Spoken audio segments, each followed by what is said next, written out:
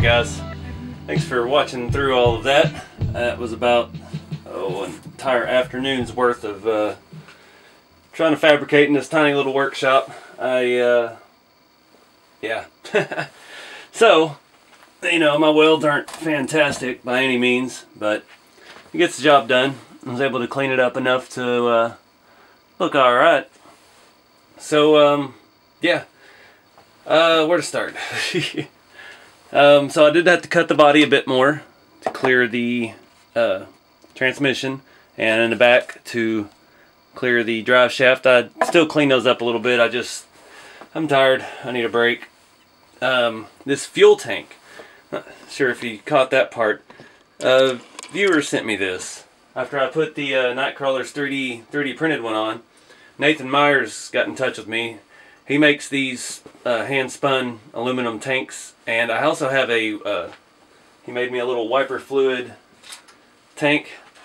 So I'm not ready to put that one on yet. I'm not sure yet if it's going to go on this rig or not, but big thanks to Nathan for that. It fits perfect, and I just had to fabricate a new mount because the way the other one mounted wouldn't work, and I didn't want to drill into this. It already had a tapped hole in the bottom, and yeah, just welded a piece of steel onto my upper shock mounting for the rear, and boom, drill a hole, mounted it up. So you can check him out at Notorious RC Speed Shop and the RC Basement on Facebook if you're interested. He doesn't do a whole lot of these. He does a lot of like tractor pull stuff, scale tanks and stuff for the front of those, so they're heavy and weighted. But he could do some. I don't know. But again, thanks Nathan for that awesome tank. And it really does pop. Makes this look a lot better than the little spray painted chrome one did. That finish didn't come out fantastic, so can't beat the real thing. Let's see, let me get you an overhead view. Alright, so use the R4 adapter plate from RC 4-wheel drive, and I had to modify the mounts down. They had already been modified for mounting it into number 3. That is the transmission from the number 3. I went ahead and stole it.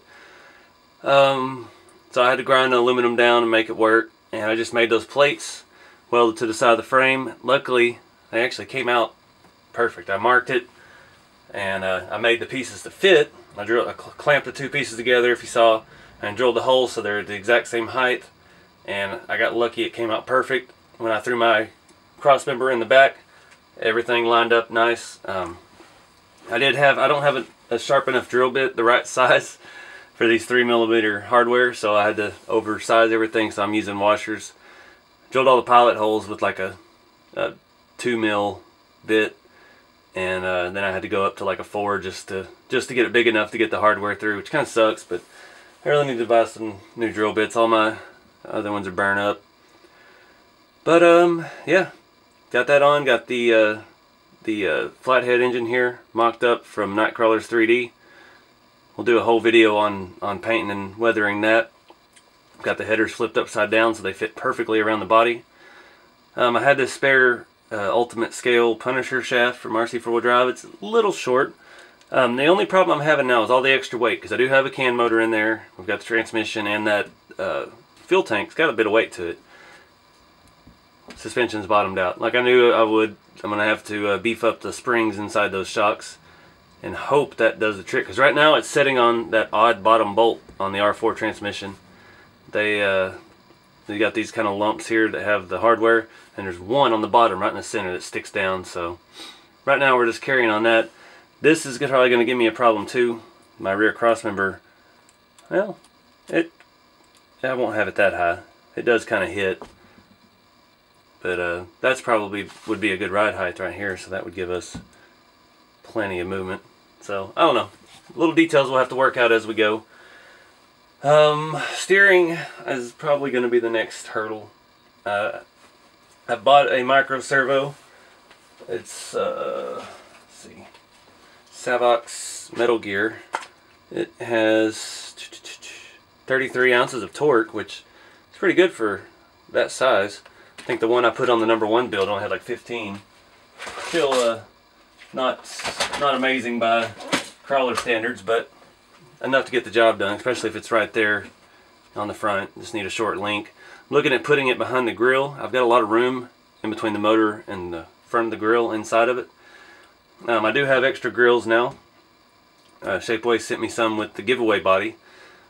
While we're on topic, the giveaway is still on. It's raining all weekend. I got a couple heavy coats of primer. I need to do some sanding on it, but I'm kind of held up because of the rain. I didn't know it was going to rain. I knew it was going to be cold. I can paint around the cold, but the rain kind of messed me up. I got out and drove yesterday, and as soon as I came back in, boom, started raining. So I only got a couple coats of primer. But hopefully I'm going to do the giveaway before Christmas still.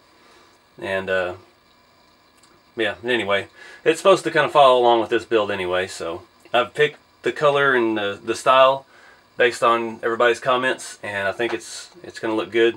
It's going to be tasteful. That seems to be the trend everyone wanted, was a little less rusty, a little more tasteful, a little patina. So I got a plan, and I'm going to give it a shot just as soon as it dries up enough. It's like 50 and cloudy and raining still, so not today.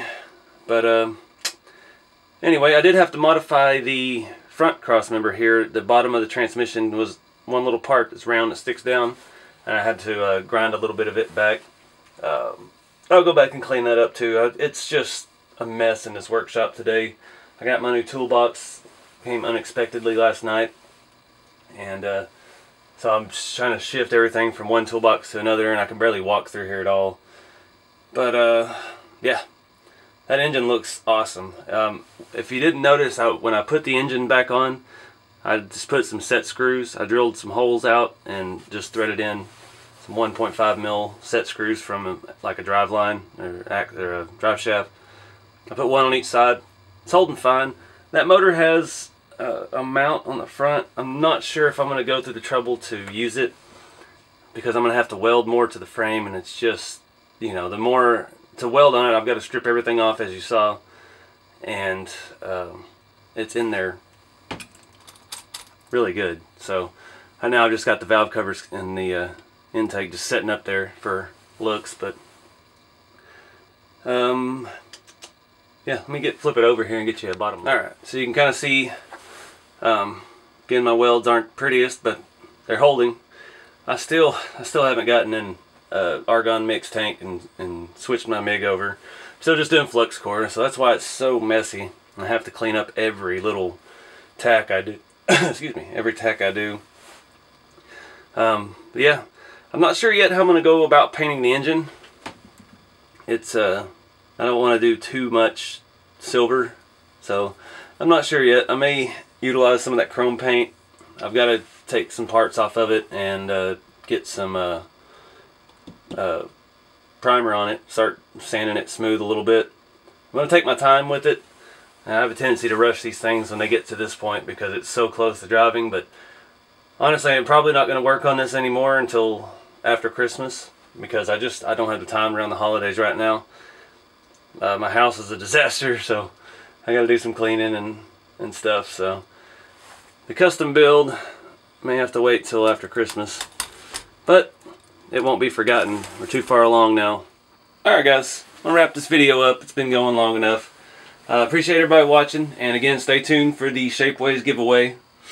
It is coming soon. Anybody have any tips as far as other springs to use for inside of these RC four-wheel drive shocks? Give me a shout or a comment below. What's in there is not any softer than like a ballpoint pen spring, so it's gonna have to be something outside the box. But yep. Again, follow along on Instagram. It's RC Everyday. Appreciate you watching. See y'all on the next one.